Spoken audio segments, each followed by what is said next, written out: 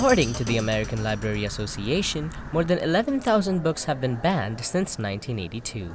UT's annual Banned Books Vigil took place this week to shed a light on this issue.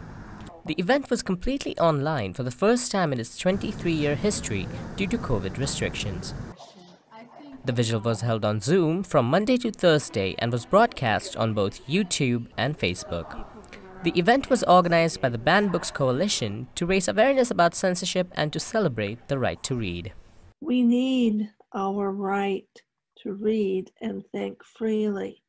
We need our access to information and ideas. That's the heart of our democracy. The most challenged books of 2019 include the children's novel George, The Handmaid's Tale, and the Harry Potter series, according to the American Library Association. With these vigils that we hold, with this activism that we partake in, it helps, rally the cause that these books aren't as bad as these state officials or anyone else may think. Over 100 people attended this virtual event, as opposed to last year's 500 in-person attendees.